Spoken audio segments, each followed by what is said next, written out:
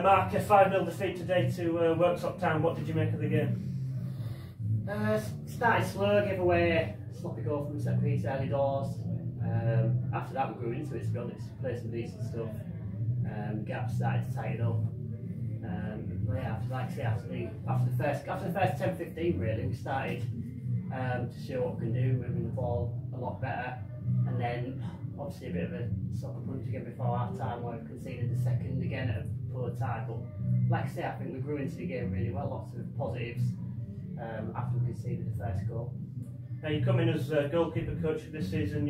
What's it like to be around the club? Oh, I love it. I mean, everyone's been, the lads, I said straight away to Eddie when I came in, the lads have been fantastic. I know the place quite well anyway. I was here 5-6 years ago.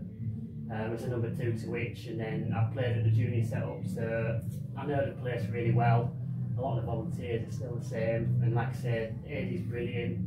Everyone, the lads, Gav, yourself, people like that, everyone's brilliant and friendly. It's a great club to be a fan. You touched on being number 2 to Hitch years ago. What do you make of him as a goalkeeper? Brilliant keeper, brilliant goalkeeper.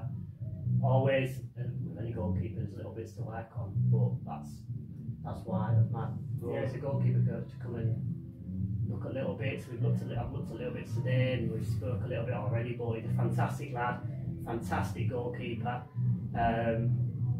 Like I say, I spoke to him before I came in. I spoke to Ron and Eddie, and everyone speaks highly of him. He's a great lad, great goalkeeper. I think really lucky to have him. And he's a lad. He wants to learn. He's receptive to anything you offer him, any advice, and he wants to get better, which is good. He's a nice kid.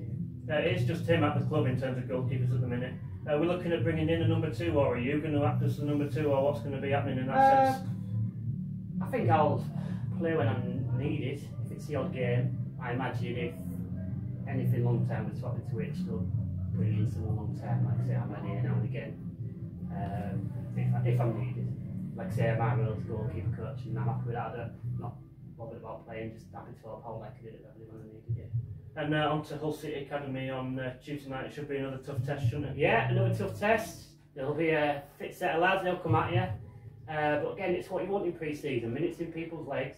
Just said to Gav outside there, it's no good playing teams that you know you're capable of probably beating 4 or 5-0 every week. It looks good.